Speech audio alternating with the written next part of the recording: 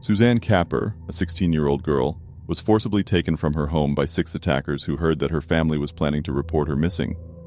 She was driven to a remote location where she was pushed down an embankment, doused with petrol, and set her on fire while McNeely sang, "Burn, Baby, Burn." After being left for dead, she managed to crawl along the road for help but died in the hospital a few days later due to her extensive burns. Capper was able to give the names of her attackers before falling into a coma. All 6 were arrested and charged with kidnapping, attempted murder, and later, murder. The trial lasted 22 days, and all but one of the attackers were found guilty of murder or conspiracy to cause grievous bodily harm.